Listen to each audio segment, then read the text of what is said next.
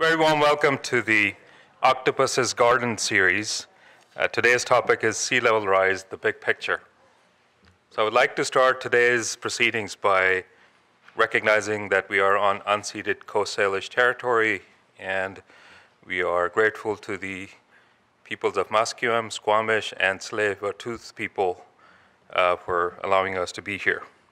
My name is Zafar Adil. I'm the Executive Director of the Pacific Water Research Center. Just by way of introduction, my own research interest is on water security in the face of changing climate, and also to look at the nexus between water, energy, and food. And hopefully I'll get a chance to talk about some of those things as we go through the discussion part of today's proceedings. So today is the grand finale of the 5-series symposia on sea level rise. We're very grateful for the partners who have joined the Pacific Water Research Center in organizing this. That includes the Adaptation to Climate Change team at SFU, which is actually a part of the center in the Faculty of Environment. We also had Pacific Institute for Climate Solutions, the City of Vancouver, Vancouver Board of Parks and Recreation, and the Vancouver Aquarium. So we're very grateful that these partners have come together to discuss this important issue. And we started the series by asking a bit of a rhetorical question. Who will be tending to your vegetable garden when the sea level rises? An octopus, a sea star? And it was a bit humorous, of course, and to draw your attention. The series featured a range of experts on sea level rise from a wide range of backgrounds, and they addressed ways in which we can adapt and build resilience. And the focus that they took was all the way from local to global, and they identified both the challenges we are facing and solutions that are either being implemented or on their way. So, and I'm sure many of you have been part of this conversation and the dialogue. Maybe I'll pause here and ask, how many of you have had already been at one or more of these sessions before? Wonderful, thank you.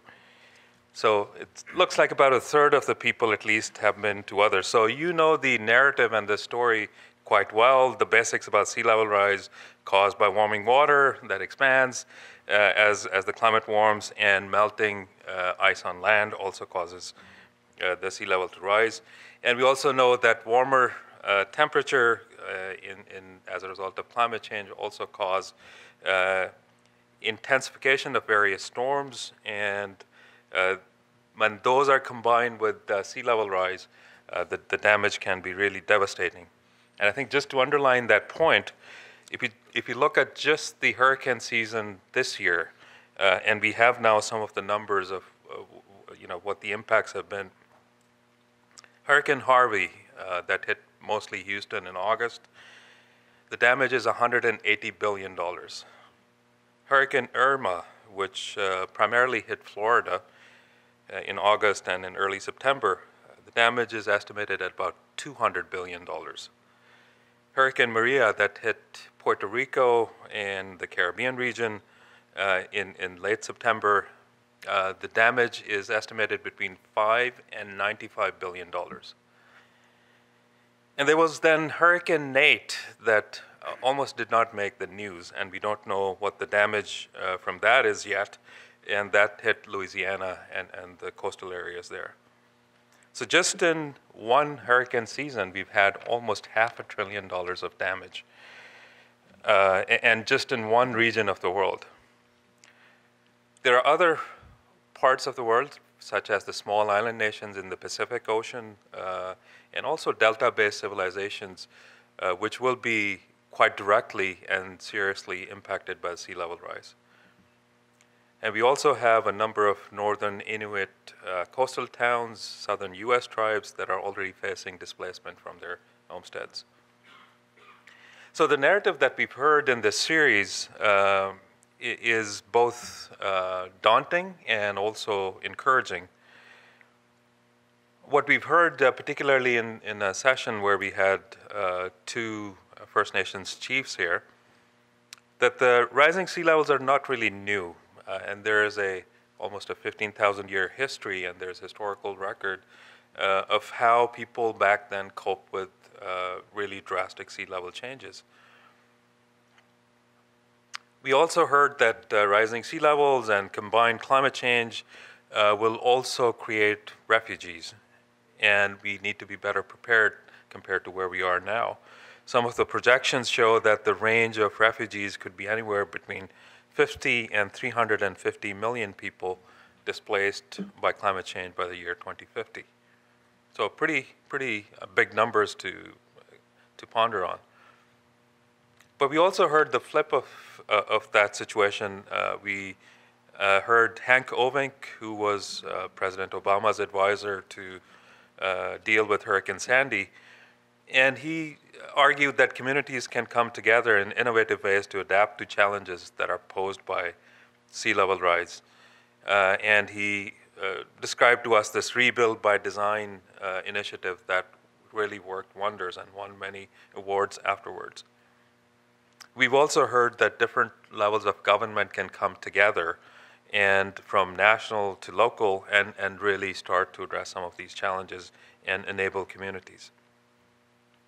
So today, as the penultimate session of this dialogue, we're trying to wrap our arms around all of those issues together. And we have three wonderful and brilliant speakers who are going to walk us through those scales. And I'll introduce them each respectively at their turn. But I think at this point I would like to say that we'll start by looking at the global, continent, and a national scale. And John Englander, whom I will introduce in a minute, we'll start with that. We'll go to the provincial scale, and Dr. Sybil Seitzinger will walk us through what is happening right here in BC, and perhaps draw on experiences of other subnational jurisdiction. And we'll conclude with looking at the urban dimension of the issues, and Kelley from City of Vancouver will walk us through what is happening right here in our own backyard. So let me start by introducing John Englander, who's our first speaker of the day. Actually, let me pause and just describe the process. So we'll go through all three presentations first, and each of them will take about 15 to 20 minutes to present ideas with you. And we'll then start with a discussion amongst the panelists, and then we'll switch to having an open floor as we've done in the past sessions, and we'll invite you to join in the conversation. So John Englander is an oceanographer, and he's a leading expert in the world on sea level rise. He's the former CEO of the Cousteau Society, and interestingly works with businesses, with government agencies, and communities to understand the financial risks of sea level rise, as well as the economic opportunities that will allow us to thrive if we begin to plan and adapt now. So he really and truly advocates intelligent adaptation. So his book, which is a bestseller, High Tide on Main Street, it's now in second edition, I understand. And he's been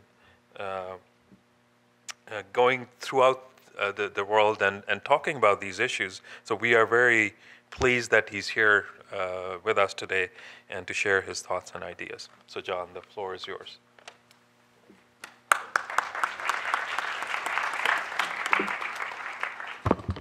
Thank you, Adil. It's always fun to come back to Vancouver. I think I've been here probably 30 times over the years and talked to a few of you have heard me in different forums, but we can't talk too much about sea level rise probably. It's, as you've already heard, and if you've been here to other sessions before, you realize this is an enormous problem, and we could spend 30 hours over 30 years talking about it, and we'll still be trying to figure out what to do with it. So let me give you some perspective on that, but recognizing that some of this you've heard from different framings, different terms. I like to avoid all jargon. I don't even use the word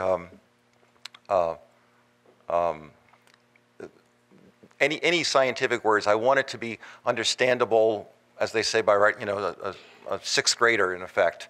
And I think sometimes when we're talking about climate with mitigation, is a term that's often used. We don't realize that that's not a commonly used word. And so better to say slow the warming or reduce the flood hazard, which are the two totally different meanings for the word mitigation.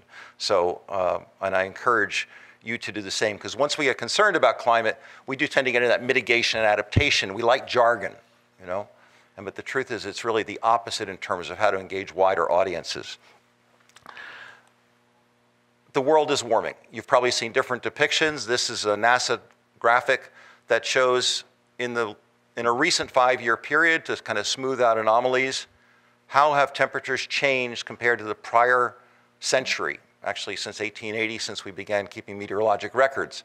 And you'll notice the red on that, which is 2 degrees Celsius or 3.6 Fahrenheit, is mostly at the high Arctic, or high latitudes, I should say. So much more Canadian impact, or Scandinavian, than lower latitudes. And that's for a variety of reasons. But you're seeing the effect, of course, from all across Canada and then up into the high Arctic. There's a lot of talk about the Paris Climate Accord from December 2015. This simple thermometer done by a group called Climate Interactive out of MIT is, I think, a brilliantly simple characterization or depiction that shows that the goal is the green, 2 degrees Celsius, or 3.6 Fahrenheit there. If the calculation is the yellow, is if we don't do anything, we're going to reach that temperature, 4.5 degrees Celsius. Now, this is all relative to what they call pre-industrial. We've already warmed 1 degree Celsius. So the goal is to keep the warming to another degree Celsius, but it's being pretty well accepted now we probably won't be able to do that. And you're probably seeing in the news because they're in Bonn with the next climate conference at the moment, COP23 I think it is, and they're starting to talk about maybe it'll be 3 degrees, maybe another 2 degrees beyond the degree we've already warmed. The blue says the best calculation of all of the proposals on the table to get us off carbon dioxide and other fossil fuels to reduce the warming and affect the global temperature change would be 3.5 degrees Celsius. So wherever it falls in that range, depending on how hard we try, how many people we have, and how we make our fuel, is up for, we'll have to see what happens. But here's the point that few people have realized, is that even if we could reach the target goal, it would be double the warming we've already experienced. So from a standpoint of what does that do to the ice, this is going to work, there we go. When we look at the melting polar ice cap, the Arctic Ocean, and it's going to keep melting, even if we reach the goal by doing all the things to reduce the warming further. We've got to keep that in mind. Now, the melting polar ice cap, the ice around the North Pole, as it were, gets our attention, and it's disappearing, and it's been frozen for millions of years. As we go from bright white to dark ocean, it's like painting the roof of a house that was white a dark color. The heating bill is going to change, or the air conditioning bill, because of heat absorption. So things change. But floating ice has no effect on sea level. Most people don't know that. Probably if you're involved in this and you're at this meeting tonight, you're aware of that. But most people believe that melting icebergs contribute to sea level rise. And I tell them, take a glass and put some ice in it and let the ice melt, and you'll see the level hasn't changed. You have to add ice cubes or add liquid to get the level higher in the glass, right? Or drink from it to get it down. Well, it's the ice on land, a glacier here about to enter the water or break off into icebergs, and that's when sea level will rise. The other thing is that as we warm the ocean, they expand slightly, thermal expansion. Those are so it's melting ice, breaking off like an iceberg. It's meltwater from ice on land, or thermal expansion of seawater. Many of you probably know that, but those are the things that can raise sea level globally. Then locally, if the land subsides or sinks, like it's doing in, let's say, New Orleans or Jakarta or Venice, or uplifts, as it's doing in the high latitudes of Alaska and probably northern Canada, land moves upward, so subsidence downward, uplift is upward, those adjust sea level more or less because we're looking at it from the land. The problem is the ice that's on Greenland and Antarctica. As shown here, that's 98% of the ice in the world. And those are really the only two places that matter. I mean, thermal expansion has been important in the last century, and it's contributed about 10 centimeters. But in the coming century, it's all about the melting from Greenland and Antarctica. Now, I was flying back from, I was in Greenland a few months ago, and I went from Greenland to Copenhagen. Greenland's part of the Danish kingdom. And then I took a flight from London, and I was talking to the guy on the seat, next to me. I didn't know him, somewhere during the flight. And this was, how on the seat in front of you, you have these maps, to kind of track your journey.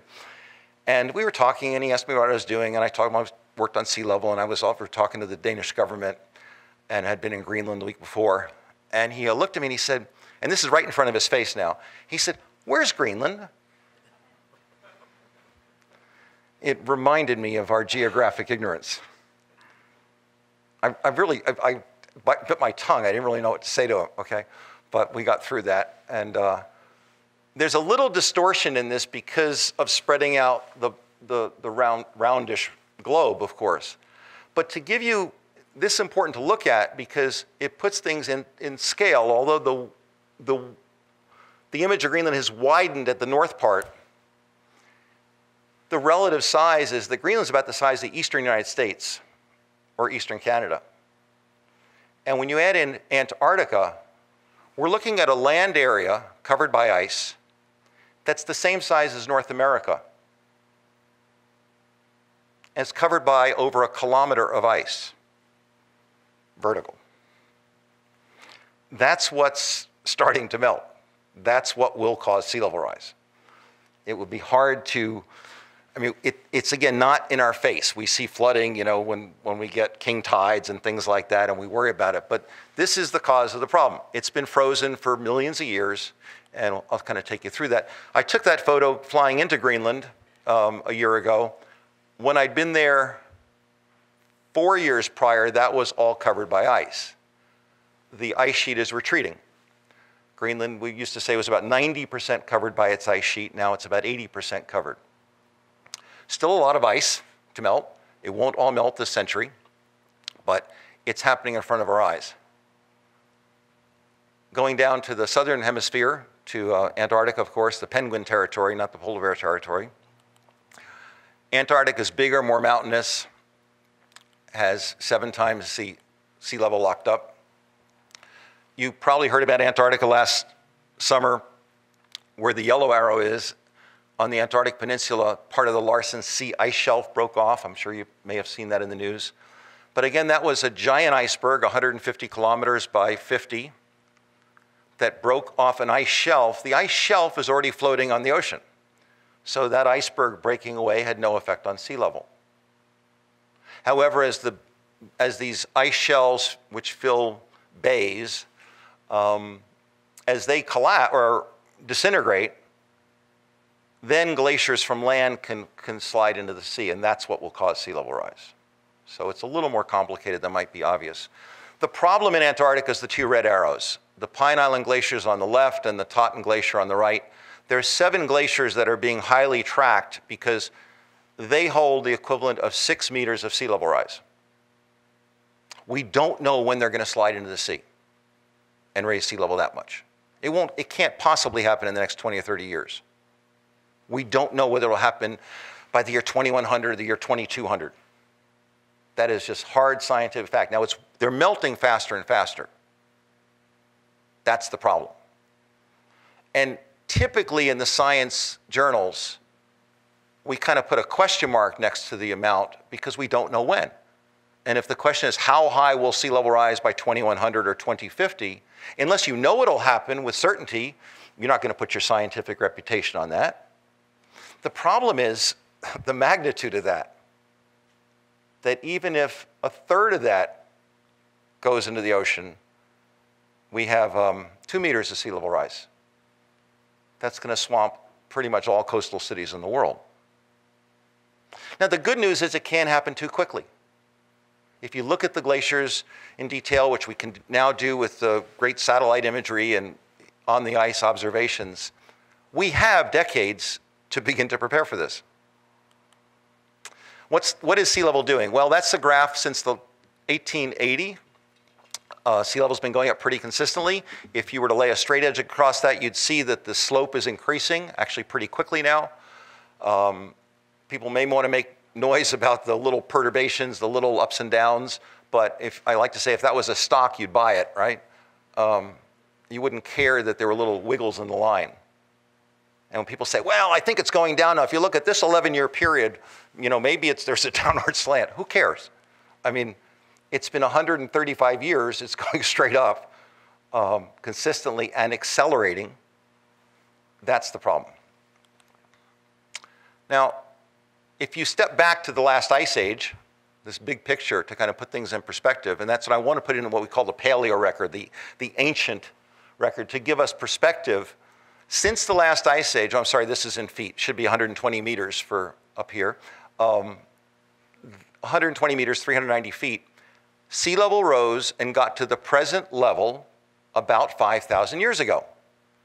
For most of us, that's our civilization. That's the Mayan, Chinese, and Jewish calendars go back about 5,000 years.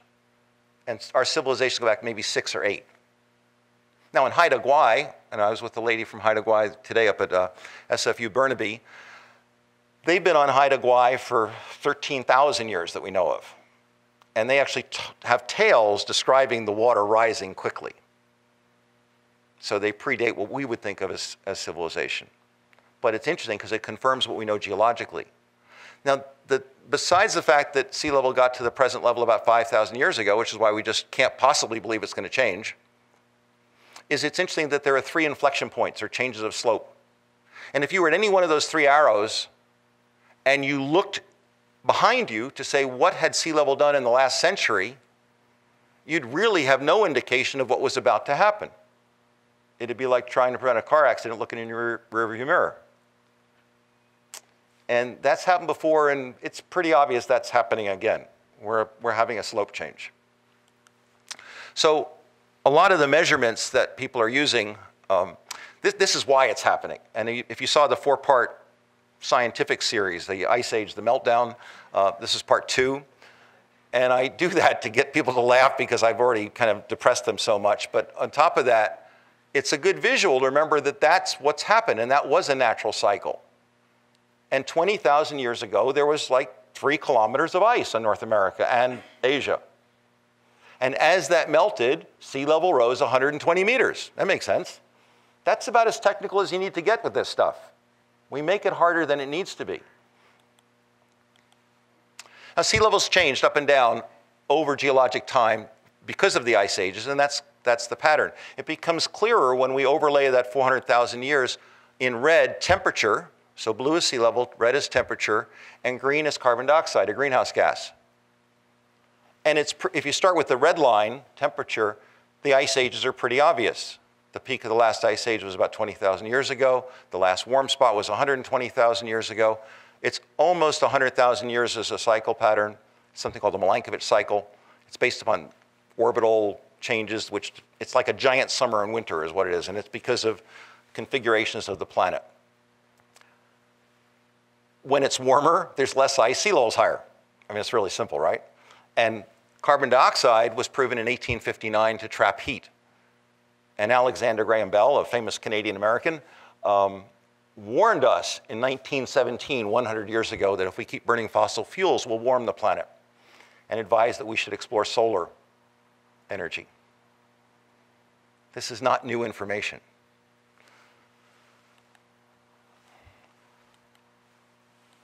There we go. Okay. We get that data by ice cores from Greenland, 130,000 years, and Antarctica, 800,000 years.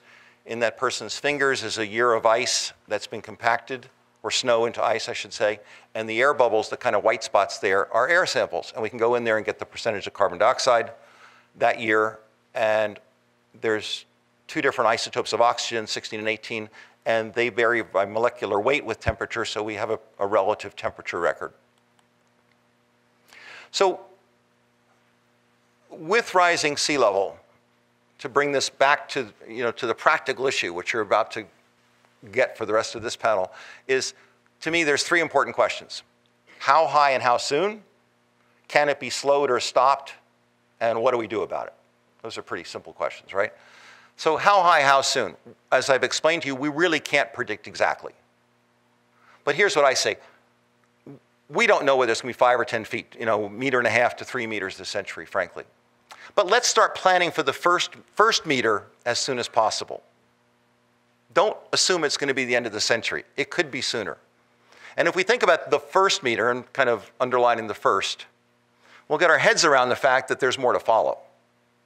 But the first meter is a good, step up, and it's going to be a challenge, but we can do it. There are places that'll be underwater, but we have plenty of warning. Can it be slowed or stopped? If we do the right things and slow greenhouse gas emissions and through all the things that are being proposed, we can slow sea level rise eventually. We can no longer stop it. We have warmed the oceans a degree Celsius. That heat's not going anywhere for centuries. Eventually, maybe we can get it to go down again, but we'd have to get it below the cooling phase of the ice ages, which means getting it probably down to 300 parts per million of CO2, and it's at 406 right now. That's not going to happen anytime real soon. So we can slow it, and we should try, but let's get out of our heads that if we just do enough good things, this problem will go away. What should we do about it? We need to start adapting. And while the temptation is to say, well, we'll adapt when we know for sure how high it's going to rise, that's dumb. Because the truth is, for infrastructure, as I'm sure Gil and Sybil are going to tell you, and for greater planning purposes, the earlier you start to plan, the better. Because we use infrastructure, roads, water plants, highways, rail lines, ports. We use them for hundreds of years. We may modify them. We can't wait 23 years until those glaciers from Antarctica slide into the sea to say now is the time to lift everything up 2 meters. When Hank was here, he may have shown you the famous image of the Maasland carrying the big gates at Rotterdam Harbor. There's a good news and bad news to this Dutch engineering that they're famous for. It shows that with the right geography and water configuration, we may be able to put a storm gate in, which is what that is. And there's a similar one in St. Petersburg, Russia, and Providence, Rhode Island, et cetera. But the Dutch engineers have told me that if they were building this again, and this is only 20-some years old, they would have built it 2 or 3 meters higher. Because when they designed this, they planned for a 1 in 10,000 year storm for the worst river flooding from the 3 rivers that come down from Europe there. And they allowed for 30 centimeters of sea level rise. Because in the 1980s, that was the worst they could imagine. They now realize it should be like 3 or 4 meters. So we can do amazing things, but we need to plan big enough. Is it risk or opportunity? It's both. There's huge risk. But if we lose $10 trillion of value to the ocean this century, we will be creating that same value for economic assets, for residences, for cities. I think it's going to almost even out. Now, there's going to be huge losses, but there's going to be huge gains, right? I mean, if Miami goes underwater, it's not like those people are all going to drown. In fact, sea level is so slow, probably nobody needs to die from it. You can crawl out of the way of sea level rise. It's really slow. But those same people are going to go somewhere else and do their business somewhere else, and it's going to happen over decades. So it's one of those things that it's actually probably a self-canceling phenomenon. Now, that doesn't mean there won't be losses, but the sooner we can wake up and see the opportunity and not wait for the government to just bail us out of it, because the truth is we all have to take responsibility of this. And thinking that the UN or the US government or the Canadian government is going to just write a check and make you whole is, I think, unrealistic. We're starting an International Sea Level Institute. It could have an office here, and some of you actually have expressed interest of helping us to try and find some financial support for that. So please get a hold of me or look up its website. We're going to open an office in Copenhagen, one in probably Singapore, probably one in the US, and perhaps one in Canada. If you want to get a hold of my slides, just slides@johnenglander.net. I do a weekly newsletter you can subscribe to, and there's no ads or anything like that. So I'm pleased to be part of this panel, and haven't met Sybil before. I've known Gil since he was in San Francisco, and I think it's just great that Canada and SFU and the PIC Center here has put on this series, and it's great that you have the interest to come back and hear more of this. So thank you.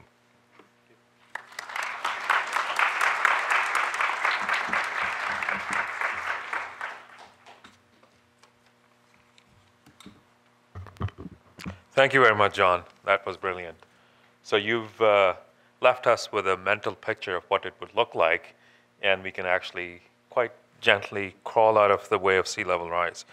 But I think it's actually good to end on that high note, because it gives us a sense of what is it that we need to do to address these issues. And I think that's where we are now going to go. Our next speaker is Dr. Sybil Seitzinger. She's the Executive Director for the Pacific Institute for Climate Solutions, or PEACS as we say it. Sybil has a very extensive experience of collaborative international research. She was the Executive Director for the International Geosphere Biosphere Program, which was based in Sweden, and it was a global program that was looking at precisely the kind of changes that we are discussing here today. And she worked in integrating work of researchers across Africa, the Americas, Asia Pacific, and Europe, and basically really trying to drill through the global environmental changes. She's also served as the president of the American Society of Limnology and Oceanography, and has had really a distinguished career. So we're quite pleased and privileged that she's joined the panel. So Sybil, the floor is yours, please.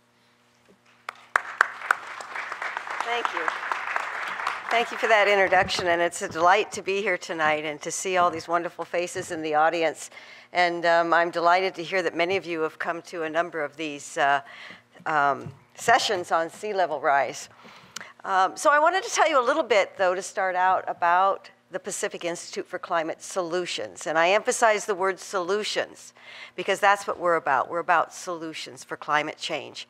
And we're a collaboration across the 4 major research universities here in British Columbia. So drawing on this wide range of expertise to address how to reduce the emissions of greenhouse gases and how to plan for the changes in our climate system that we can't avoid.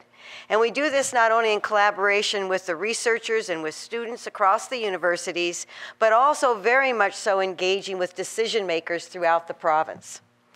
So I thought I would take my minutes tonight to talk to you through the lens of 3 students' research that PICS has been supporting.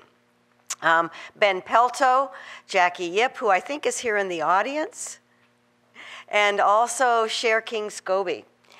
I think that John really set the stage for much of what I'm going to talk about, so thank you so much for many of the things that you brought up tonight. I'm going to start out by talking about glaciers. Now, while John said that, glaciers aren't important in terms of sea level rise, actually, if all the glaciers melted, we'd have a 0.4 meter increase in sea level. So that's not trivial. That's not trivial. So it is important that we understand the magnitude of glacier melting, net glacier melting around the world. And we have a lot of glaciers here right in BC. And Ben Pelto has been looking at the mass balance of glaciers in the Columbia River Basin. One of the challenges, of course, in measuring the mass balance is that it's hard to get to these glaciers. It's dangerous in many cases. And the measurements are very much point measurements. So he's been using some remote sensing, laser altimetry on aircraft to see if his in situ or his field measurements of the change in glaciers working in the Columbia River Basin can be also correlated with measurements that are made by aircraft with this laser altimetry.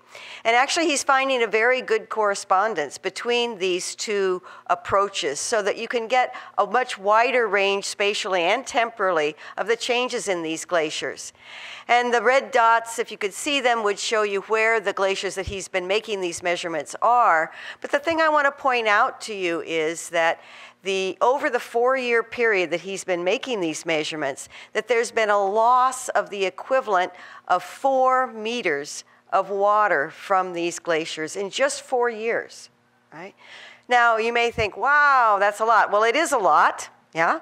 However, it's about the global average for loss of mass in glaciers around the world. So this information is contributing to the global knowledge base on what's happening with glaciers, right? But it's also very important in that it's contributing to our understanding of river flows and where they might, what the change in river flows might be in the future. And BC Hydro, which you all pay money to probably for your electric bills, has been using information from this study and others to make some projections of what the change in river flows and therefore the change in hydroelectricity potential in the province might be as we move forward into the future. They're also using information such as this to plan for salmon habitat changes and water resource availability in the province. So, moving on to how to prepare for the changes in sea level rise in the province. And what is PICS doing? Well, John very nicely laid out some of the challenges here. One of the challenges, as he noted, is that there's great uncertainty in both the magnitude of sea level rise as well as the rate at which it's going to increase. And so you can imagine from the perspective of a planner for Vancouver or Victoria or Miami, how do you take into consideration this uncertainty in planning for how to protect the infrastructure, your people that are living there, and plan for the future? And it's not just the change in sea level rise that's uncertain that planners have to deal with, but also how the population is going to change in the area and how the land use is going to change. So it can be a daunting task for planners. So Jackie Yip, though, has taken on this challenge. And she has been looking at how to develop some robust impact patterns for sea level rise, using a wide range of information, which I'll mention in a minute. And she's using Vancouver as her case study. And she actually had an expert workshop just last week presenting some of the preliminary results. And so I'm going to try and describe a little bit about what she's been doing. So what she's been looking at is trying to get a grip on how reducing the range of futures, basically, that a planner might want to use in developing approaches to managing the sea level rise in Vancouver in this case. And so her initial assumption is that there will be no more adaptation action in the future. Of course, that's not the case. Vancouver is planning, actions are happening. But in terms of this work that she's been doing, that was the base situation that she's dealing with. And then she's looked at a range of storm intensities, 1 in 50-year storm, et cetera, coming through, the range of sea level rise that might happen between now and the end of the century, in just 80 years, actually, as well as factoring in how population and land use distribution around the city of Vancouver might change. For example, is it going to be a compact sort of build out, or will it be sort of more urban sprawl? Also considering a range of different options in terms, or situations in terms of power outages, et cetera. So you can imagine if you have to take all these different things into consideration, how would you manage that, or how would you do that? So what she has done is developed a wide number of coastal flooding scenarios by taking in the combinations of all of these different factors into consideration. And it results in 336 future coastal flooding scenarios for Vancouver. So you can imagine if you were the planner for Vancouver, what your head would be doing with all these 300 and so scenarios bouncing around and trying to figure out how to plan for it. But Jackie has some ideas about how to do that. Now, she's not only looking at the coastal flooding extent in Vancouver under these various options, but also what would be the impact. And so she's looking at 14 different impact factors, let's say, or situations. In terms, for example, economic impacts, such as what would be the damage to buildings in the various sectors, such as residential, commercial, government sectors? What would be some of the impacts on the social component of the city? What would be the impact, for example, on schools, on healthcare facilities, et cetera? And what would be some of the environmental impacts, including, as you can imagine, with flooding, what would be the impact on the sewage systems in the city? So she's looking at, under this wide range of flooding scenarios, what would be the impacts on these 14 different versions that we see there. So what she's done is taken the over 300 future flood scenarios that she came up with and looked at the impacts of those 336 flooding scenarios on that whole range of 14 impacts that we just saw to buildings, social services, environment, et cetera. And using machine learning, reduce that to 14 robust impact patterns for these variables. So basically, really seeing what are the prevalent scenarios and that would occur when you combine all this information, and comes up with 16 of them. So reducing it from 336 down to 16 robust ones. So it's much more reduced range of situations that potentially the planners can use to develop approaches to dealing with a quite wide range in uncertainty and how sea level rise will play out. I'll give you one example that she's provided us with, and that is looking at temporary business closures in the city as a result of power outage, building damage, and water outage. And this would be in the tertiary sector, which I think is the service sector of the city, buildings in that sector. And this is just one example, and I want to emphasize that these, as she has said, these are preliminary results, but it gives you an idea of this, first of all, the spatial detail that she's dealing with here for the city of Vancouver.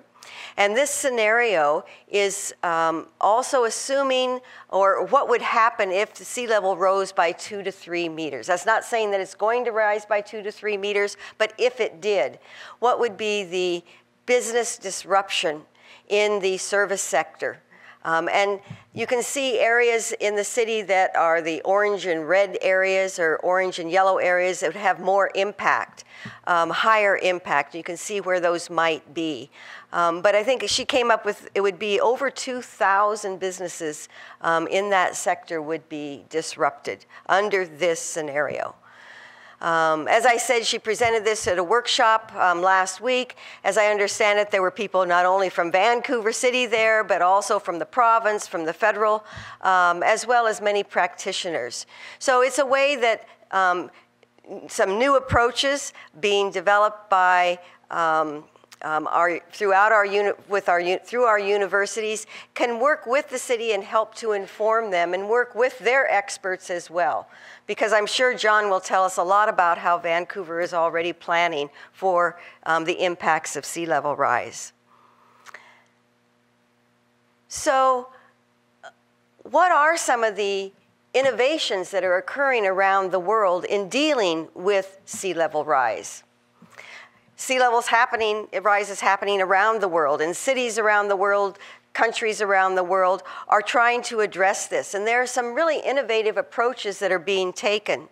And another student, PhD candidate, Cher Keene-Scobie, has been working with the Fraser Basin Council through a PICS-funded internship and really pulling together information from the global literature on ways that jurisdictions around the world are planning to deal with sea level rise. So she's done a global literature review and then considered what are the social, economic, and ecological conditions in the lower mainland here in BC, and then chose 10 case studies from that global literature review that she thought might be most relevant to the lower mainland situation here. And they have a document that's going to be published soon and distributed to communities in the lower mainland, of the province. And again, she's given us an example of some of the information in this document that's being produced. And I can see you can't read it because I can't read it, but that's okay because I didn't expect you to be able to read it. But this is one example of a couple of pages in this document, and she calls this the Cliff Notes pages. And this particular case study is from the Netherlands, which John talked about. And this summary of the situation in the Netherlands that she's highlighted basically is an example of it. It talks about what is it, where is it used, how does it work, what are some of the costs and benefits, and how that apply in various instances to the lower mainland. But what I'd like you to focus on actually here is these maps of the Netherlands. And as John noted, the Netherlands has been a leader in developing dikes because 25% of the Netherlands is actually below sea level. You know, it's reclaimed land. And so they have a long history and much experience with keeping the sea out.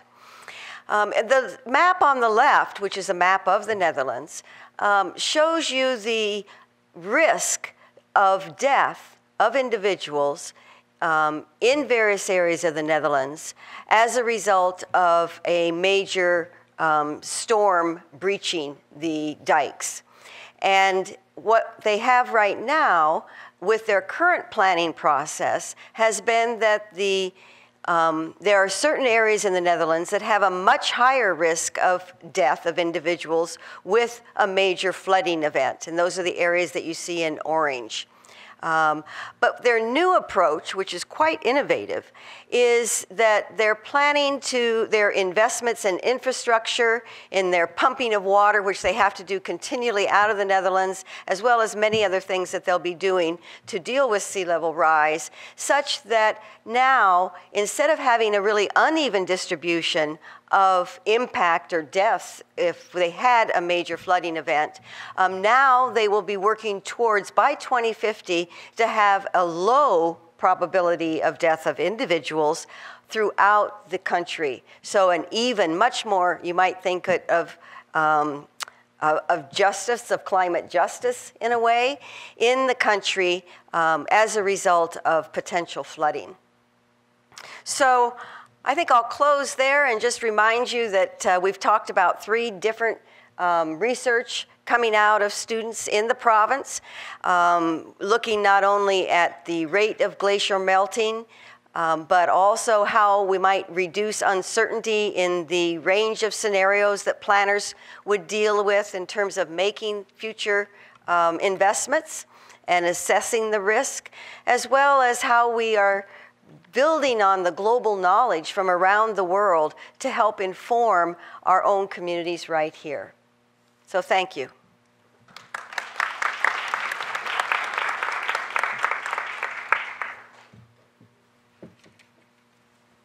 And now Gil, I'm sure, will tell us great things about what Vancouver. Thank you very much, Sybil. That was great. I think 2 things that I took from your presentation. One, that we can start with the global picture, but we can start to distill it down to how it impacts us more directly, and there are some interesting approaches for doing that. And the other thing is that there are tools which are available to us today that will allow us to explore different scenarios in terms of how we can adapt to some of these changes. And those solutions are being built and applied right here in BC. So that's great to hear. And I think, as you said, it's a good segue then to start to talk about how the city itself is responding. So we're very pleased to have Kelley with us tonight. He's the General Manager for Planning, Urban Design, and Sustainability with the City of Vancouver. So he essentially leads the city's work on all city planning, visioning, policy, urban design, and any major development negotiations. So he's essentially responsible also for the effective implementation of the Greenest City Action Plan. And he's no stranger to being in this role. He has previously served as the Director of Planning for both the cities of San Francisco and Portland, and brings a lot of experience from those kind of appointments. So, Gil, the floor is yours. Thank you very much for being with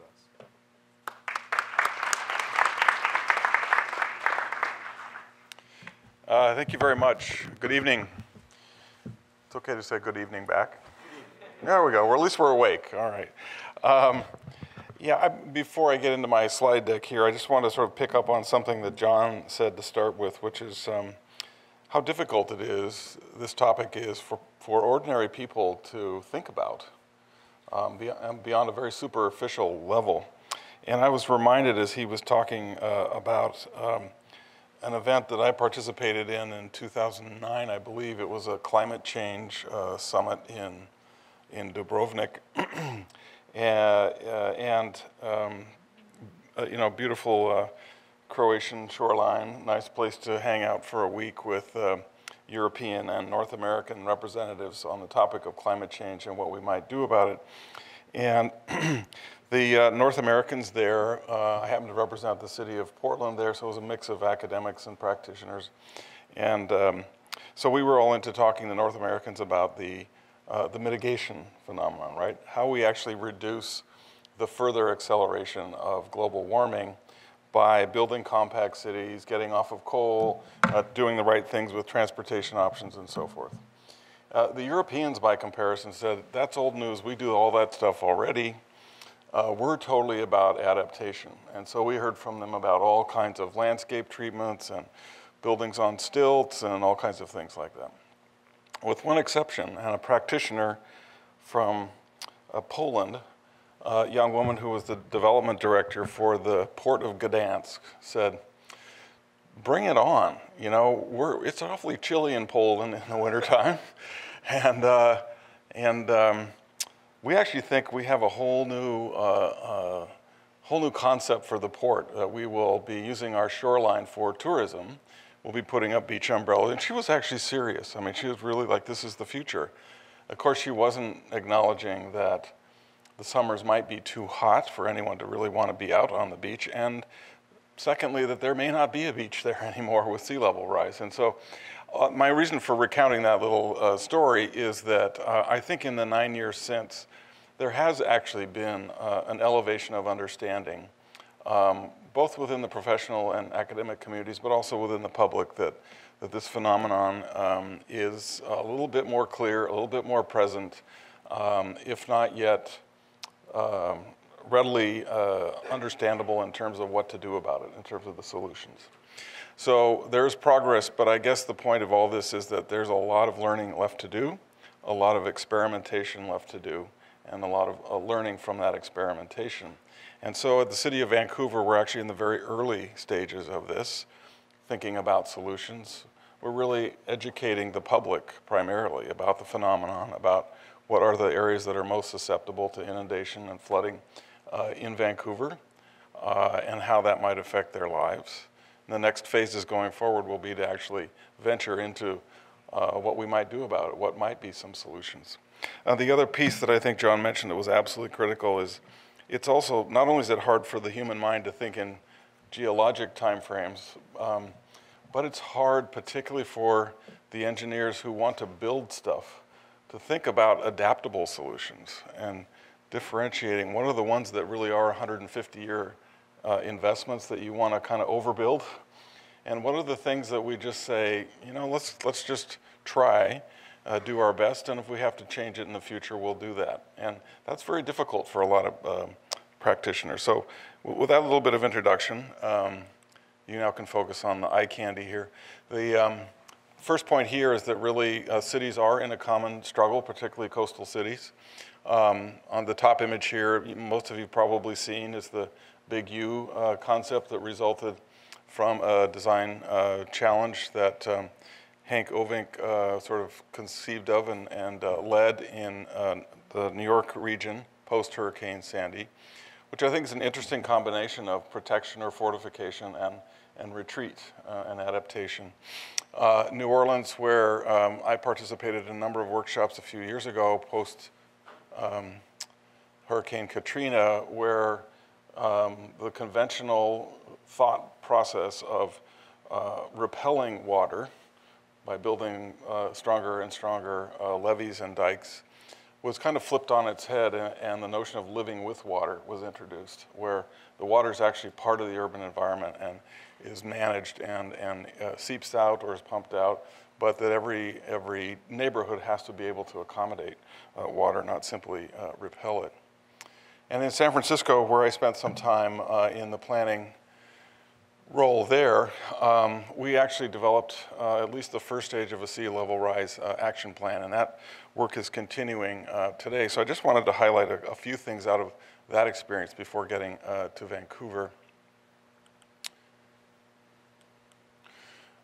One of the things that we did is probably wrestle for a year and a half amongst different departments about, well, what is sea level? What's the number? What should we be planning for? We finally settled on these two scenarios of 66 inches and then 108 inches end of century with storm surge, king tide, and so forth and so on. And during the middle of that debate, we actually called John in, who really said, you know, to answer his first question on his slide, how high and how soon, he basically said, higher than you think and sooner than you think. So just get started. So pick a meter of sea level rise. That's good enough to get started and get going. Know that it'll probably be higher. And so think about the scale of the repair and investments you need to make, but just get started. And for me, at least, that was a huge breakthrough in the conversation and allowed some of us to start motivating some actual action out of that.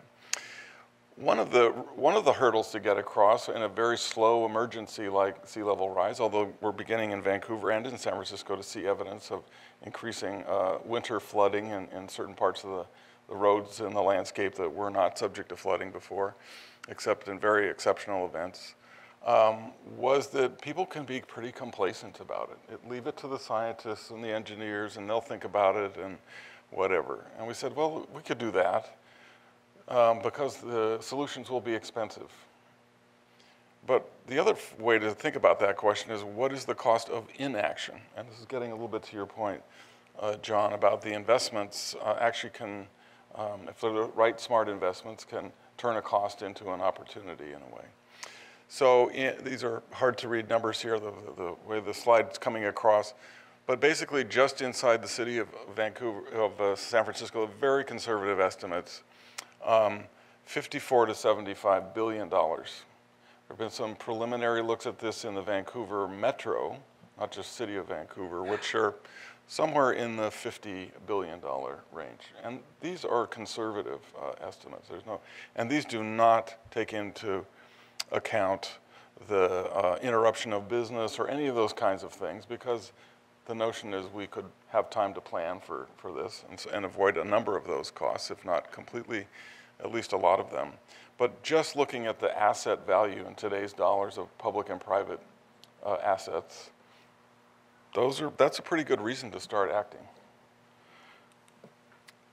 The other thing that we did is to say, how should we even think about approaching planning for sea level rise? And so with the work of the planning department and some consultants who helped us, we kind of came up with this sort of learning circle, if you will, which is a continuous cycle, but begins with evidence, at least as far as we understand it, including an understanding of the science that you've just heard from the prior speakers, and a notion that that science will evolve, our understanding will evolve. And so I remember two key points that John mentioned in the San Francisco debate were, one, we haven't fully mapped the melting of the Antarctic ice sheets, and none of the models have actually plugged the methane gas phenomenon into this, and actually agriculture and cattle raising and so forth are growing, and methane needs to be plugged in. And so, basically, the projections are really conservative now, and to get global scientific consensus around projections takes years. So the one thing that is true is that those projections aren't getting better, they're getting worse each time. Scientists get together and vet the evidence. So count on things getting worse, but you're going to learn as we go through the decades here or through the years. So the second piece in the puzzle here is really to assess with a pretty clear eye what is vulnerable. And we'll have a little bit of information on that on Vancouver in just a moment. Vulnerability is different than risk.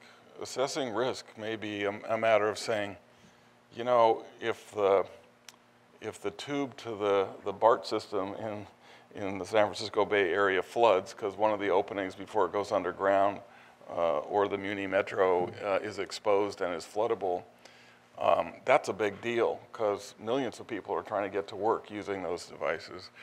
And which opened up a whole conversation about, we always thought the people at risk from sea level rise were the people in the inundation zone, people in the properties and businesses.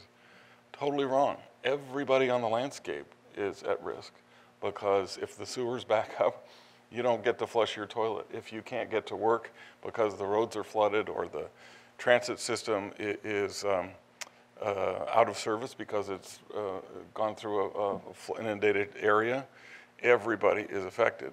So a notion there of combining what's actually vulnerable and how would you rate your risks? Do we actually care if a certain park floods or not? Probably not as much as a bridge approach or a transit line. Next, developing with that information an adaptation plan, which itself has to be adaptable to this cycle of learning. To do some implementation, and we've got text there on the side that sort of explains in San Francisco what we were doing. Monitoring, both how well those things work in a variety of conditions, including storm events. And then finally going back to understanding what do we know more and new about both our practices and the science. And so I think this is a fairly simple diagram, but a very powerful one in terms of we're not going to get it all figured out right now. And yet we need to as professionals, get started and engage in this, and as a whole community, engage everyone in this adaptive learning cycle. So we did do, the second bubble there was about assessing vulnerability, and we did do this in San Francisco, and found out that the biggest inhibitor to our knowledge here was really lack of data. We didn't really know how what systems were at risk and what their conditions were. And I'd be surprised if this weren't the case in every major city in North America, that you don't know what you don't know, and a lot of this is buried information. Nonetheless, we got a good start on this, and that information will continue to improve. So the one sort of missing image here is that based on this, when we got to the number 4 there, let's create an adaptation plan, was that simply a matter of raising things up above a certain elevation? What does it mean to sort of rebuild the city over a period of decades to avoid the impacts of sea level rise and climate change? And we thought, just having the infrastructure engineers do that work is not good enough, because when we looked at our shoreline, it has habitat value, it has recreational value, it has cultural identity, and it has a whole bunch of infrastructure. So what are we going to do about, and real property values as well. What are we going to do about that? So this is when I called Hank Ovink and asked him to come to San Francisco, which he was glad to do, and said, Hank, we really liked what you did in New York around the rebuild by design post-Hurricane Sandy as a process. And the reason that process was so attractive is it opened up the imagination, an informed imagination, to potential solutions. And that was done at a metropolitan scale. We eventually have launched now something in San Francisco at the metropolitan scale, but using an interesting methodology, which was to make it a design challenge rather than a straight competition where all the teams, and they got down to 10 interdisciplinary teams, were able to learn from each other because they were each given a different spot on the landscape, and they were not actually trying to win, but they were trying to improve learning. Secondly, they had to be interdisciplinary teams. They had to have economists, landscape architects, community engagement specialists, and so forth and so on as a team, not just the usual engineer and planner. That they had to submit halfway through the design challenge a written understanding of the challenge in front of them before they were allowed to draw a single drawing.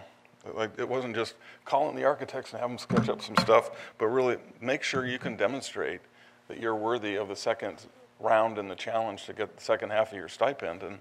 And Hank may have described this in his talk here a few weeks ago, but the point there was that people had to really demonstrate they understood this challenge, not only scientifically, but also in terms of communities they were going to be operating and with agencies that they would have to rely on to implement those designs. So we found that really fascinating, and so let's try to take that DNA out of that process and replicate it in the San Francisco Bay Area. So that has resulted with the good fortune of getting money from the Rockefeller Foundation, about $2 million, and we raised some additional dollars. I put in the first $500,000 from the paltry planning budget, and we got this design challenge off the ground. It's going on right now. If you want to go on the internet and look up Resilient by Design, we stole the acronym from Hank's group, but rebranded it as Resilient by Design. So look on it, and those teams are just now in their first stage of getting to know the sites and the communities, and they'll be producing designs, much as you saw in the post-Hurricane Sandy New York event. But I think they were really thinking about a storm, and here we're really focusing on long-term sea level rise. So keep your eye on that one. So for Vancouver, here's, you guys know where this is, the kids' pool here. This was a few years ago, 2012, I think, winter flooding. So it's already happening in Vancouver. There's just no question about it. And it's going to mean some strategic thinking and, frankly, some trial and error. This is a map showing the likely flood inundation for a 1 meter sea level rise. And as John's alluded to, that may be much sooner than the end of century. So this at least gives us a focus of where to make some of those key interventions. So it's not the whole city that needs to be intervened. We can do that strategically, but it does mean involving those communities and what the future of the shoreline wants to look like, and what other co-benefits could come out of thinking about creative design solutions there. So perhaps in Vancouver, we will also mount a design challenge on that scale, and we've had some early talks about that, including with Hank. This is called Next Steps, and we're speaking here of next steps very broadly, that there are different time frames that we need to think in and act in. So the immediate is really, right now, getting our arms around the planning process and how are we going to think about it locally in Vancouver? Who are we going to engage? What is our understanding of the science? What is our vulnerability and risk assessment sort of tell us? And then followed by a period of short-term action. As John has advised, let's get started. And we know that the consequences will be more substantial in the medium and long terms, but not too early to start thinking about those. If we're going to rebuild a bridge or some major portion, even the seawall, a major portion of infrastructure, why don't we think about what it might need to be in 2100? Or at least how it might be adapted 30 or 40 years from now to serve in 2100. So here's, don't need to spend much time on this, but this is that immediate term planning time frame, and I would say this year's focus is really on engaging the public and being able to educate. So far in 2017, we engaged about 4,000 people across Vancouver in a whole range of activities, farmers markets, street fairs, neighborhood meetings, and so forth, to sort of get across some ideas. And also to engage a new kind of thinking that's really a very old kind of thinking. So here's Chief Ian Campbell, who I think may have been part of an earlier series here. He, actually, when I met with chiefs of the first 3 nations over a different issue recently, looking at developing some of their lands in the city of Vancouver, he said, you know, we have time. We're patient investors. We can, we're not the developer who's going to come in and just do something that makes a quick buck. We're here for a while. I said, that's great. You know, we don't often get that. So what's your kind of investment horizon? What do you think about? Thinking that, you know, it's a far stretch for a developer to think beyond 15 years, maybe 30 years. He said, well, you know, probably 1,000 years to start with. Okay, now we're talking, right? Now we've got a very different lens to put on things and a very different way of thinking about the natural and built environment and our stewardship of that place, this place. So again, as I mentioned, we've done a lot of outreach activities. We'll continue to do those as we get into what might be possible solutions. Right now, a lot of it is around educating about the phenomenon and raising education about that, including really getting to kids. Here's a pamphlet that is directed at both adults and children, and you're seeing the first couple images of this. This is actually 1 meter long. And actually, on the back side, there's a meter of sea level rise. And so the question is, what would it take to avoid a second one of these? And what do we do about the first one of these? And so this takes kids through a quick learning of what is sea level rise, where is it coming, how is it related to climate change, and what might you in the city do about it? So that's the kind of thing where I think we really need to get into the consciousness of people in Vancouver, knowing that change is not easy. So who wants to change? Everybody wants to change. Who wants to change? Not me. I don't want to change my behavior. I don't want to spend more on this, or whatever it happens to be. So big challenge there. And that's where I think a paradigm shift in thinking, borrowing a chapter from the First Nations and from other schools of thought might be really helpful here in thinking about change. So it gets down to some new approaches, and we've talked about those. Here's Henk Ovink that we've mentioned before, coming with a deep Dutch experience borrowed by the Obama White House to land some of that thinking on these shores. He was here recently. We've engaged him in conversation about bringing some of that thought process into it. Very Dutch, very Northern European approach, but obviously a very practical one in some ways. But Henk's other side is not just to find the practical engineered approach, because that often fails, as was the case with the Rotterdam gates, because you can't think of everything. But most importantly, to engage people in making solutions that work for them. And I think he deserves a lot of credit for that. So we know we can borrow from experiences elsewhere. Here are some on the top, and we can employ these in certain parts of Vancouver. These are kind of the easy ones, right? Raise a house, raise the earth under the house. The more inventive ones have to do with more urban locations and, frankly, with more multi-purpose solutions, like the one on the right, on the New Jersey shore, I believe it is, where we create wetlands, natural defenses against storms, where we improve ecological values, have great recreational space, as well as mitigating the effects of sea level rise. I think that's it. So here we are, our little island on the earth, and a wonderful shoreline to think about what is the future of that shoreline, and it's going to be different than what it is today. Will it be the Manhattan version you saw a few moments ago? Will it be something else? Will it be some combination of those images? That's what we need to engage everybody in, and I don't have the answers tonight, but we'll find them. Thank you.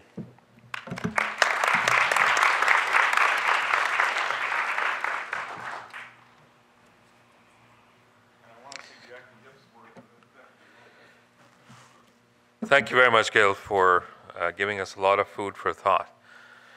And I think where you left off, basically, by saying that we can come together, we can learn from each other from different cities across the world, and by engaging the general public as stakeholders in the conversations, we can actually start to arrive at solutions that sort of work for everyone.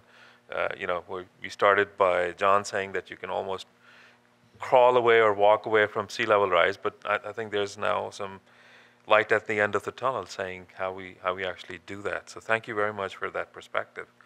So we're going to go in a couple of minutes to opening up the floor for questions, so please get ready for that. Before we do that, I do want to touch on one area which we didn't quite get there yet, but I would like to get some perspectives from our three panelists, and that's about financing and money and resourcing some of these very interesting solutions. Now, John talked about the Paris Climate Agreement in late 2015, and he talked about how that was about limiting the flow, the temperature change to 2 degrees Celsius. But there was another very interesting element of that agreement, which was that the countries agreed that they would pull together $100 billion a year to start to address some of those challenges that are coming from climate change. But the ground has shifted slightly. We know that President Trump has declared that he would actually pull out from that, and I think that constitutes about 15 or 20 billion of that 100 billion. So that we already know that there might be a bit of a dent in that. So the question, or questions I should say, is when we have, let's say for the sake of argument, that $100 billion available, where should we spend it? Should we spend it mostly on mitigation or mostly on adaptation? And this was a question I gave to my graduate students last year, and they came out with some interesting answers, but you being the experts, I would like to hear from you. Sort of on the same vein, when cities are faced with these challenges, where do they find the money? Again, one of the studies that SFU had done last year, we were getting some kind of crude back of the envelope type estimates that, for example, for protecting the city of Richmond against sea level rise, we might need to invest $8 or $9 billion in various types of structural solutions. And the question is, where does that money come from? So I'll leave it to you. Maybe, John, we'll start with you and see how you handle the money part of the equation. Well, is this on? Can you hear me? Yep. There, okay. Certainly that's a valid question, and it's often asked. First of all, we have to put it in time perspective. It's not like we have to find the money in the next budget cycle. This is a decadal, over decades time frame, first of all. And 30 years is a good time horizon. It's a building cycle, a mortgage cycle in many cases. We think of it, that's far enough to see big problems and to get us beyond what do we do in the next couple of years. What I've told a number of mayors who said, but where's the money going to come from, whether it be Miami or San Francisco, is I don't know where the money's going to come from, but you will find the money or your voters won't be there, if you think about it. I mean, the water doesn't care whether you had the budget or not.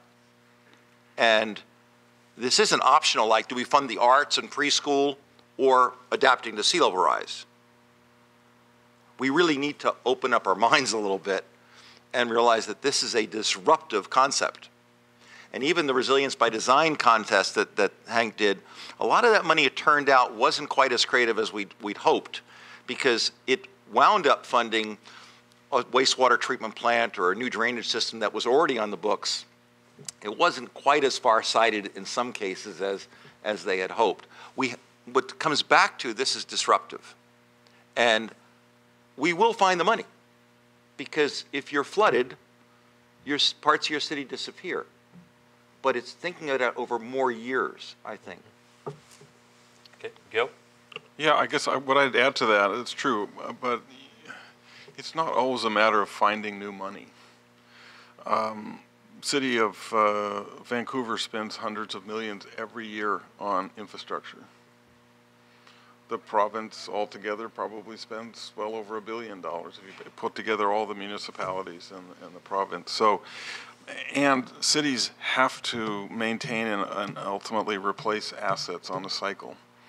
So some of the work needed is more urgent because there's flooding in certain areas right now, but much of it is just being a lot smarter about future investments. And so in San Francisco, for example, we had a rigid discipline starting with this sea level rise work, even though we didn't know all the answers, of saying, what are you doing when you're coming forward with a budget request for a new capital improvement for sea level rise? And here are the numbers. What are you doing about it? You had to justify your expenditure before you were even allowed to get the money to spend on that. In Vancouver, the city council raised the floodplain elevation for new building.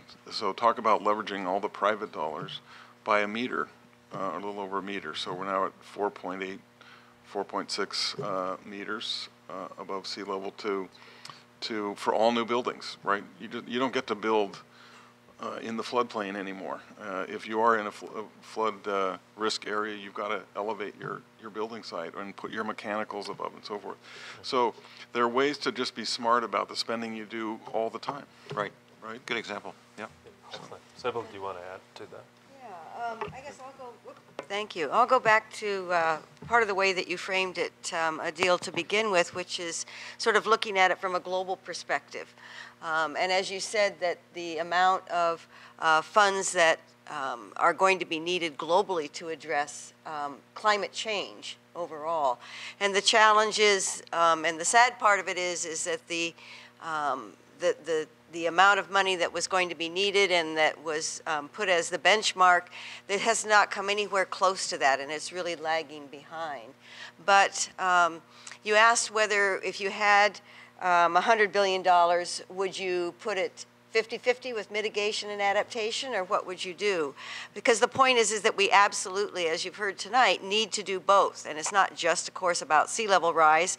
It's about all the other impacts and the change in our climate systems that will be impacting people's health, that will be impacting a whole range of issues that we'll have to deal with. Our food systems, our insurance systems, many other things. So I think we have to look for opportunities where we can marry the adaptation and the mitigation and not look at them as two separate things always.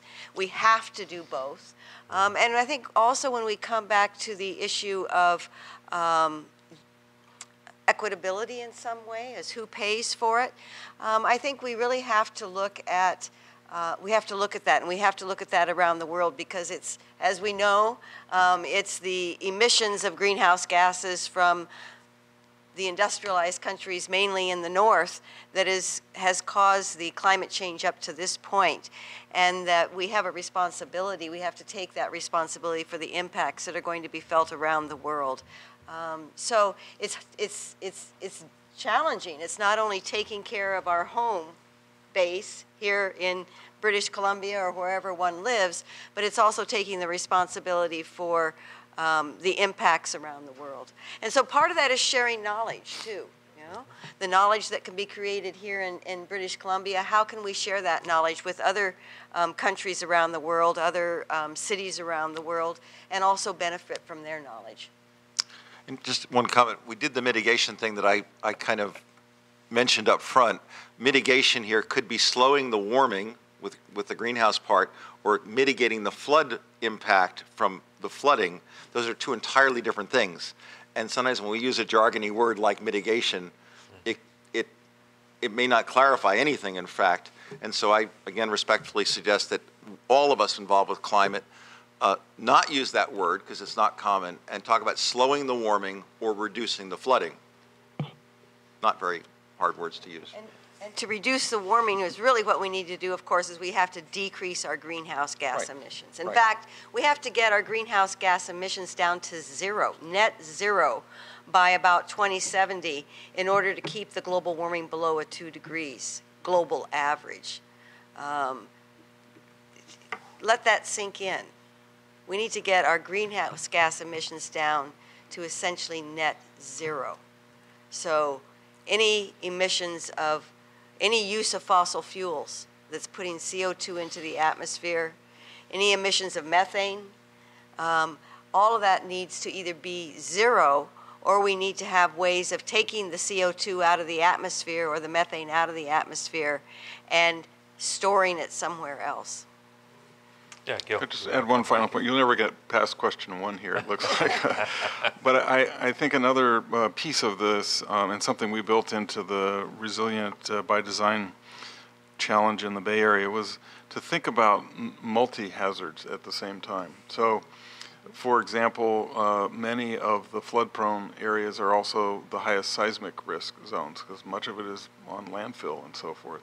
And to think about the storm events in coupling with sea level rise, you need to think about the storm effect of the drainage from the rest of the landscape coming into those same areas. It's not merely predicting the rise of the sea and the crashing of the wave, but the enormous new volume of water with more intense storms coming down the landscape. And so one stark example of that was a debate in San Francisco. The port found out that their seawall that maintains that historic San Francisco waterfront was very vulnerable seismically. It's a 103-year-old, now 105-year-old seawall in many parts, and it was getting a little shaky when they did the investigations. So they were in a rush to go out to the voters and get a $5 billion bond to rebuild 2 miles of seawall with historic piers and all that stuff.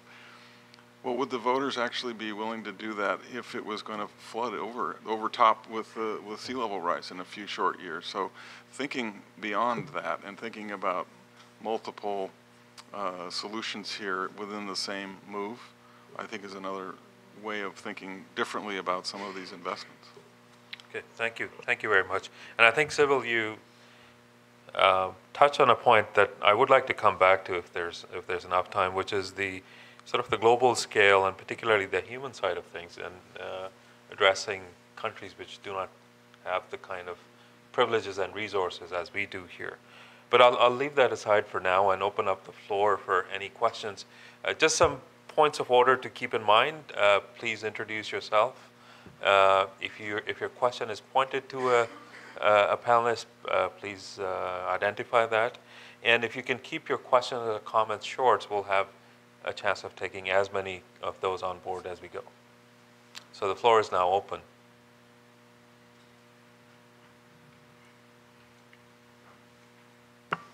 Who would like to break the ice? Okay, so we have two. Okay, let's start with you. I'll take maybe 2 or 3 questions at a go and then bring them back to the panel. Please go ahead. Hi, my name is Danny. Thank you for the panelists. This is more for John. What happens if there's an abrupt climate change and we enter a new state where all this research and planning sort of goes to waste because sea level rise might go much quicker? Okay, let's take one more question down here. Hi there, my name is Baldwin. I'm just wondering, what responsibility does the private sector have in all of this? Because we know that for the people that build a lot of our city, you know, they are private developers. They make their money up front, and then it seems like they offload the risk to us as citizens. And I'm wondering, you know, how do we sort of prevent the government from basically having to backstop all of their activities while they maintain their profits? Should they be responsible for paying for a good chunk of what they're doing right now? Thanks. Okay, so let's start with you, John. One of the questions was pointed to you. Sure. The abrupt climate change, we get into a timescale problem because to us, a year seems like a long time sometimes. Climate doesn't change quite that quickly. And to melt the ice, as we're even trying now, to melt the ice, it seems, but that takes a longer time. And when it gets, so from climate changing the global temperature because of the greenhouse gases to melting the ice to sea level rise, there is a lag time there, okay? Now, at some point in Antarctica and Greenland, we're going to see some things like an avalanche in effect, a giant avalanche, I mean, 1,000 times bigger than we can imagine, or like a similar earthquake, of the ice changing. And that can happen fairly abruptly. There's no way of predicting that, as I was trying to suggest. So it's a combination between the changing climate, which is happening because of the greenhouse gases, as Sybil said, the warming planet, and the inability to say, how does that 1.5 kilometers of ice, when does it go through some collapse points? And so we could get that next week, a collapse point, but probably not at the really serious level. We could see a 50 centimeters of sea level rise, not for a few decades. Okay. Anyone else? Maybe tackle the second question, if that's okay. Yes, please. Okay. Yeah, the private sector does have a responsibility, and not simply as those generating tax dollars that generally go into government to help with this, but for the development side, which you mentioned, let me give you a couple of examples where the conversation is very live right now and where we haven't exactly settled on the shares, but along the Fraser River, for example, in the East Fraser Lands area, where we are actually actively designing a berm, a dike, some system, and we're looking at options right now about what that should be as new development occurs there on the Fraser in Vancouver. Knowing that assessing a portion of that cost, a big portion of that cost to the development that's at most risk potentially and would be the biggest beneficiary of that is part of the conversation right now in negotiations with that developer. When it comes to things like, well, what about the storm sewer system that is where there may be a partial beneficiary, but much of the upland residential neighborhoods are the ones most at effect. Do we assess some other kind of charge on those properties as well? So not every single feature is an equal share, and so we're going through that conversation. The other one I'd point to is the northeast False Creek area, and near BC Place and Rogers Arena and bordering False Creek. And that's a case where we're just outright requiring new development, not only to raise new buildings above the floodplain, but to pay a substantial cost, maybe the majority of the cost of building new road infrastructure that's raised and making sure that the combination of the seawall redesign and rebuild and the park space that they'd be contributing to has an elevation that is sufficient for,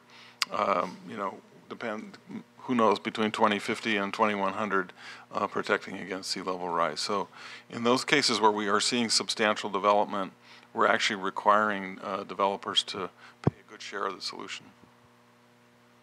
Okay. And I think some of the question was also directed towards various industrial sectors.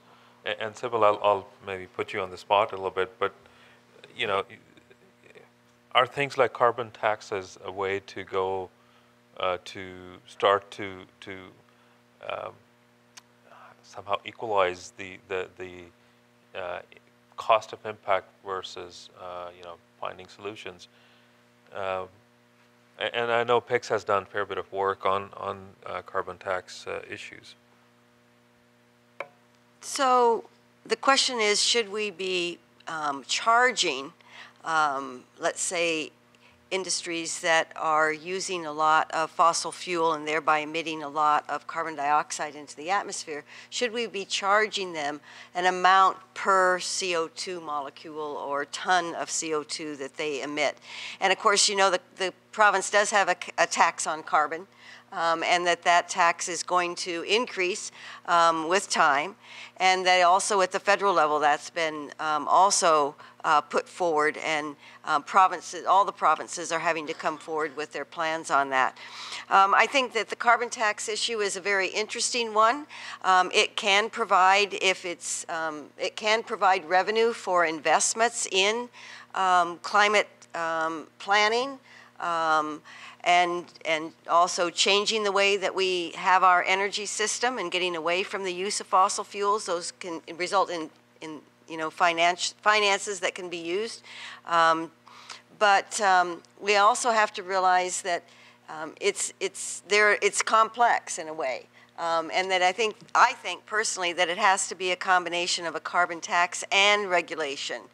And I don't know if you know that Manitoba just came forward within the last week or so with their plan as to how they're going to deal with the essentially mandated carbon taxing that the federal government has put on the table.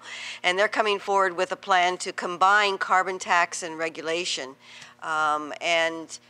saying that they can achieve the amount of reduction in greenhouse gases from their province from this combination, and relying less on the carbon tax than the federal government had put forward.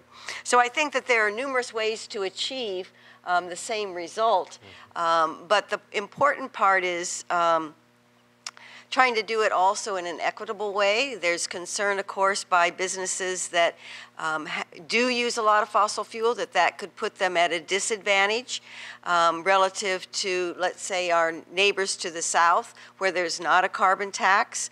To the south, meaning across that border. We don't have a wall there yet, but I've heard that there are plans. That Canada would build it, though. Sorry. Right. So I think there are numerous issues that have to be dealt with and evaluated. And a carbon tax is one way to try and get industry, but also individuals to reduce their emissions of greenhouse gases. I think if I could just make one other point about that, which is some of you in the audience may be saying, well, gee, in BC, our electricity comes from hydropower, and that's a clean source of electricity. In fact, over 90% of our electricity here comes from hydropower. That's true.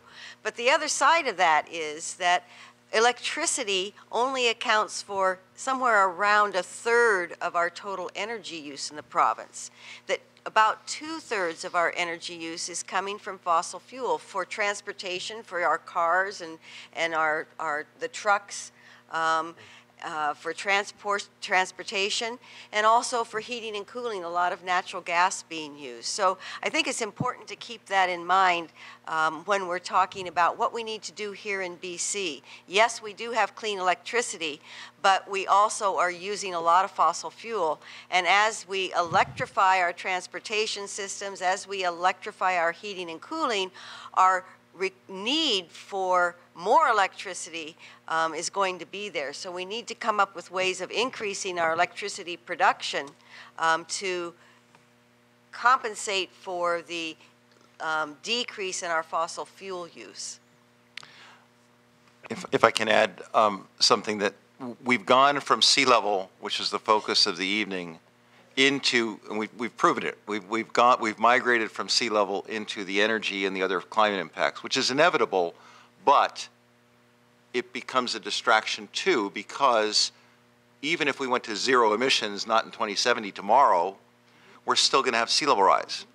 So one of the things that I like to leave audience with is say we have to do two things simultaneously. Slow the warming with the greenhouse gas reduction, as we're discussing now, and adapt to higher sea level anyway. It's not one or the other. And while we do have to discuss both, it's easier to do the fossil fuel reduction and the greenhouse gas than to lift cities' meters, okay? We could have a little discussion fine, about that's fine. that. But my point is that you have to do both. And we can drive electric cars, we can use hydropower, we can do lots of things, carbon taxes, all of those things to deal with the energy part. But as we've also discussed, the heavy lifting, as it were, is how do we prepare for meters of sea level rise in the coming century. And I should say that besides sea level rise, there's 4 other forms of flooding. I like to talk about the 5 forms of flooding. There's storms that we think of. There's heavy rainfall, which is getting worse, runoff where it goes downhill somewhere, king tides, and then sea level rise. The difference is that the first 4 are temporary and they recede and you can be resilient. Sea level won't go down for 1,000 years. So it has a different character than the other 4 forms of flooding, but makes them worse too. So it's all how we frame things. We need to do both. But while we're trying to figure out the sea level solutions, we shouldn't be diverted into just the climate change adaptations and the greenhouse gas. We need to do both. and remember that we have to deal with that thing of the flooding issue. Okay, great, thank you. Okay, yes, ma'am.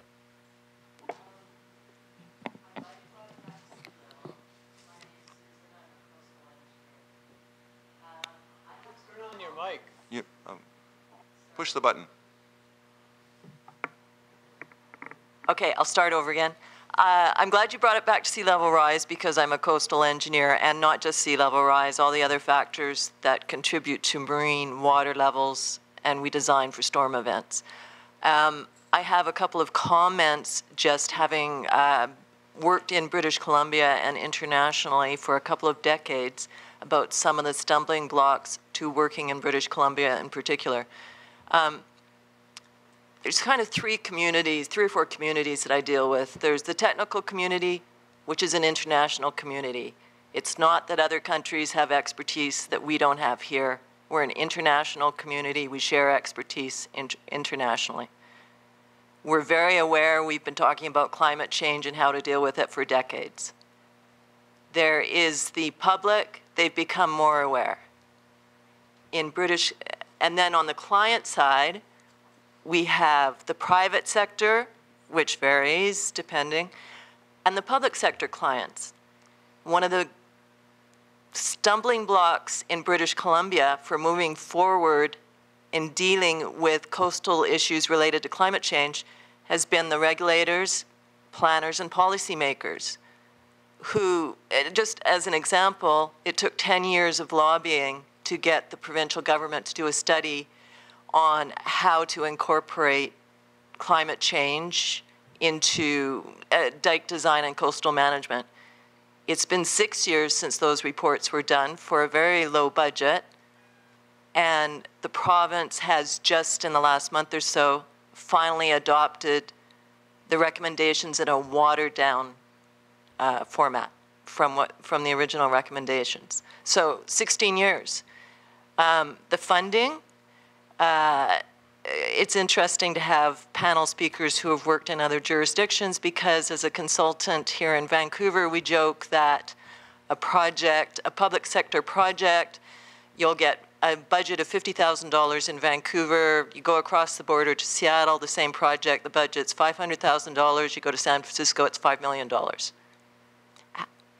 These are our stumbling blocks, not lack of expertise, not lack of knowing how to approach the problem. It's the structural slowness in adopting recommendations and the lack of funding, in my experience. Okay, thank you. We'll take maybe another question or two, if there are any. Yes? Building on what you were saying, Susan, and I wouldn't mind talking with you afterwards. My name's Lisa Moffat. I'm an urban planner here in Vancouver.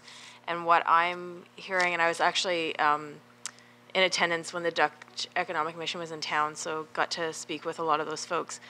And their aha moment was hearing from all these different municipalities around the region talking about individually what they're doing to address sea level rise.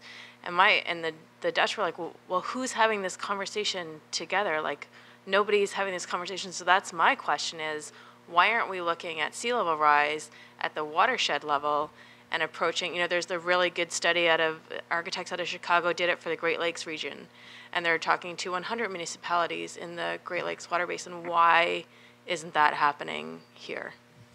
Thank you very much. Very interesting question. We'll take one more. Hello, thank you very much for all the presentations. It's been excellent. My name is Eric Carreras. I'm just a citizen here. The question was, you guys talk about, or Mr. Kelley, you're mentioning essentially enforcing certain requirements for developers, such as increasing their the development up 1 meter and such. Would that then, I don't know about this, would it pose increase living costs and housing costs for the residents, and then essentially just offloading that cost to the people of Vancouver who are already having housing issues? I'm not sure. Thank you. Okay, thank you. So the question is, there's a slow response, and is the response at the right scale? Whether we need to go even larger. And who, at the end of the day, bears the costs, and how do you distribute those costs? So I throw it back to you, to the panel. They're looking at me, so I guess I'll give it a shot. I mean, there were a bunch of questions in there. First of all, to the first two speakers, in my career anyway, I think it's not advisable to wait for senior levels of government to take action. And so I think cities are the leaders.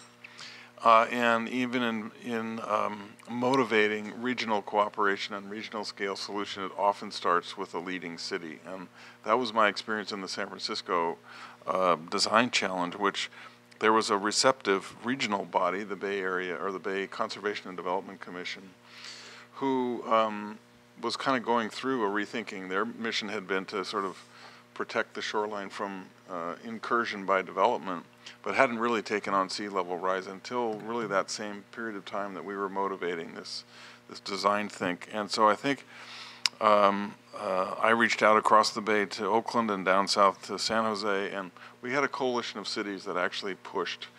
In response to the other question, I think that, again, unless the province is restricting us from something, we're not counting on their money or relying on their standards. Like we at the City of Vancouver went beyond the standard in terms of what the new floodplain level was, and we'll continue to do that by pushing the design envelope. When it comes to raising the money, yes, of course, it would be great to have both provincial and federal resources, but we're going to have to figure out smarter ways to get started until they come on board. So I would maybe leave it there. And I guess to the housing cost piece, you know, everything does add up in the housing cost arena, and this is an incremental cost there. What we're finding on the for sale housing piece is that the market is setting prices way above the cost of housing. And on the rental side, it gets more reflected, I think, in the rent. So there's a impact there. But rental buildings have a long payback period. They tend to be patient holders, and so that effect could be ameliorated versus a for sale. You want that whole captured right away. So I don't know if that helps you there, but I think that there's a way that I think doing the smart thing with sea level rise mitigation and individual development, even if it's also helping pay for a longer shore-wide solution, helping to pay for that, which we expect development to do. I think it's a kind of a smart down payment on the future of residential costs. It's kind of the way we look at it. Yeah, and just adding on to that, actually, I think there's another way to look at it, which is that by requiring that buildings be a meter higher, that they're going to have a longer lifespan, a better payback period, actually cheaper cost. If you were, and it's whether it be rental properties or condominiums for sale, and I think there was a project in North Vancouver, as I recall, about 5 or 6 years ago, where they decided to actually elevate it by bringing in fill or pilings. I can't remember how they were going to do it, but they realized it was an asset. It made their building more valuable because they could talk about the lower flooding potential. So at all levels, once you have that longer term vision, it can become cheaper. So it's not that telling properties they must elevate when they do renovations or build a new structure. It may actually be quite the opposite. Instead of having flooding costs and who's going to pay for that and the building has to be torn down and demolished, maybe the building will last for 100 years. And a slightly different way of looking at it is that if it does cost more to live in a building that is in a future flood-prone area, maybe it will encourage us to not live in those areas. Really, we should be thinking about the real resilience here, maybe. Mm-hmm. Thanks. So I had 3 more hands. There was a hand back there. Yes, ma'am. My name's Karen Kilbride. I live upstream from Vancouver, and I'm very concerned about the removal of vegetation, trees, all along the Fraser River. And I'm wondering if you could comment on, use the term mitigation, by using vegetation or increased vegetation to reduce flooding. Okay. Sir, you also had your hand up. Hi. Hello. My name's Jason. My question was for John Englander, and that was about two things. One is that, just to be clear, if we go to zero emissions tomorrow, do we have an idea like how long sea level is going to rise? Is it going to be over hundreds of years? Are we going to go up meters regardless?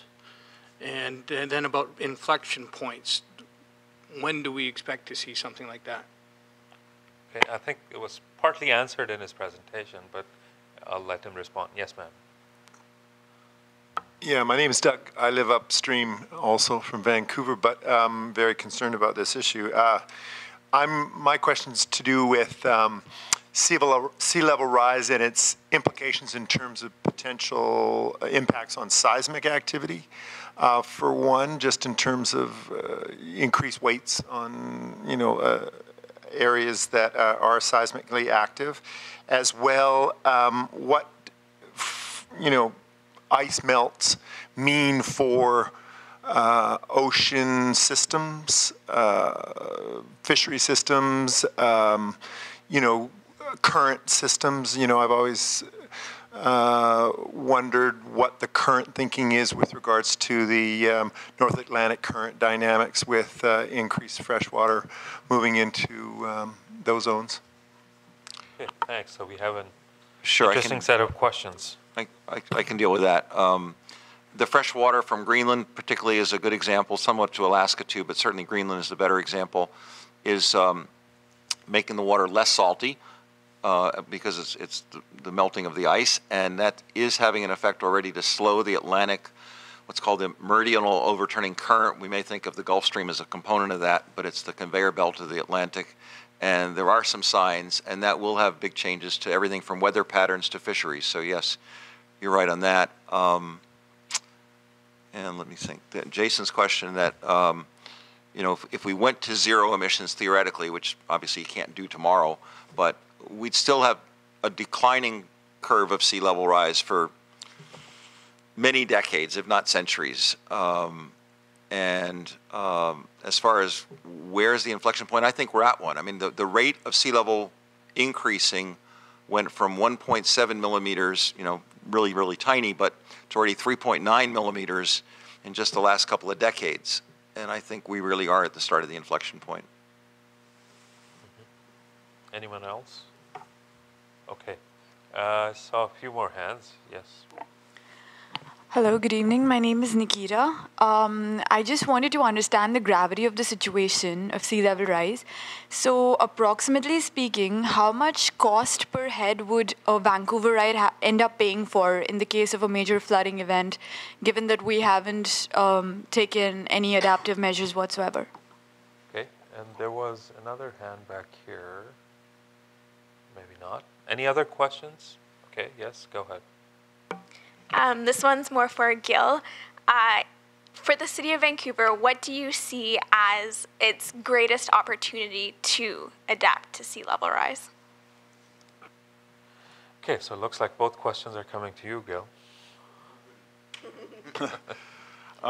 Great question. And I guess I think the opportunity, and I'm glad you framed it in that way, is really to rethink our shoreline, which is so critical to Vancouver's identity, whether you're in the downtown peninsula or on the Fraser or on the peninsula at UBC, wherever you happen to be on the Locarno. It will change, and what will be our response to the change, and how do we employ our imagination so that it works not only for all the scientific pieces that we've just heard, but also for the human purposes of living in one of the most beautiful cities in the world. How do we continue that? And I think that's a real potential for not only resulting in a beneficial outcome if we're smart enough and adaptable enough, but also as a way of engaging people. There's a lot of literature now that shows that scaring people works in the short term, but it doesn't hold their attention or motivate their effort for very long. Motivating people around a better future is a much more powerful thing in the end. And so I think a lot of behavioral science is showing that now around climate change response. And so I think engaging people's imagination about what could be even with the dire situation we're facing, is, I think, the path forward. And the other question now, I don't recall. I have to go back, ask again. Oh, the cost per head, yeah. Yeah. Don't know, great one. I mean, we could translate those cost of inaction numbers for the Metro Vancouver, downsize that to the City of Vancouver, translate if we did nothing, what would be the cost of that inaction? What we haven't done, since we don't really yet have the plan, is what will that plan cost? Who will pay for it? How much will be a residual for taxpayers or ratepayers in Vancouver? None of that analysis has been done. It's a great question. We're just not enough along in our thinking about what is that adaptation plan and for how many decades would it be implemented? Because it's not as if the cost all lands at one time, right? So great question. I hope I can answer that question for you better in a couple of years. Okay, I think we'll have to close the question part of it, and I would like to now switch in the last couple of minutes to what I call the lightning round, where each of the panelists get basically 60 seconds or less to summarize their thoughts, okay? And I'm going to be watching my clock carefully to see that you don't go over. So we'll start with you, John, and then we'll go to Sybil, and then finally to Gail. So the clock starts now. Okay.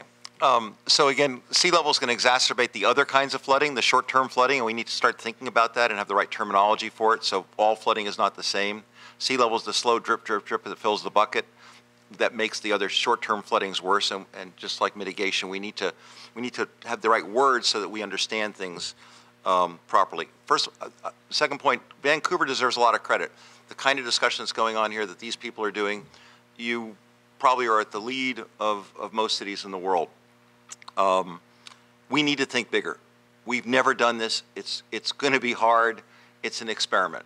And we should take it easier. It's either the scariest thing in the world, which it is, or it's the greatest opportunity to re-engineer our world, which will have impacts on our greenhouse gas emissions once we realize the implications, but our governance perhaps, and so on. So it's scary and hairy, but it could be the greatest opportunity to rethink our relationship to the Earth. Okay, great. 57 seconds. Perfect. Sybil. So I'll follow that with saying that I think we need to remember that we're not alone. That everyone in the world is going to have to deal with climate change, and all communities around the world that live on the oceans or near the oceans are going to have to deal with sea level rise. And that it's to everyone's benefit to share knowledge, to share experiences. It's like going to be a long-term learning process. And as we've just heard, we can do it. Humans are incredibly innovative. And so I think that we're very much at the beginning of this journey. We're going to be facing climate change issues for centuries. So we're not alone, and we need to learn from each other. Okay, 52 seconds. Perfect. Wow. Okay. Gail. Pressure's on. I would say that we have to and we can think boldly and act boldly. I believe in the human race to that extent. This is an unprecedented challenge. And I think to do that, first of all, cities and increasingly metropolitan regions are going to be the leaders. And to pull that off, we need to invoke scientific and technical knowledge, but also the imagination. And thirdly, we need to invoke participation and engagement of the community wholesale to really pull that off. So I would probably leave it there. How'd I do? Excellent. Thank you. 40 seconds. Oh, okay. All right. So before we close off, I would like to share some thoughts of mine as well. But I would like to leave you with two sort of little commercial as well. All the recordings of the Octopus's Garden series are available from the Pacific Water Research Center's website, and I think I'm not remiss in saying that the Peaks website also has those links. So if you missed some of the earlier discussions, you can go and have a recap of those. Secondly, the Pacific Water Research Center is working on a new collaboration with the Science World to start a new seminar series in spring of next year, and that one will focus on water, energy, and food, and how you connect those three together in terms of planning for some of these challenges that we were discussing today. So please keep your eyes on our website, and hopefully you'll be able to enjoy that series as well. So from my side, I've spent nearly 2 decades working for the UN, and my perspective is very much global. And I think what I've heard here today, of course, we know that things are getting worse. There may be what we call step changes, so sudden change into a new regime. But the good side of the story is that step-by-step solutions are feasible. And by engaging through teamwork, by engaging communities, we can actually find really innovative solutions. And there's quite a few examples that we can pick from and modify them to apply in our own situation and condition. So with that, we would like to bring tonight's proceedings to a close and the series to a close. In fact, thank you very much to all of you for being a part of this series. And please join me in thanking our 3 panelists for tonight in sharing some really brilliant insights with us.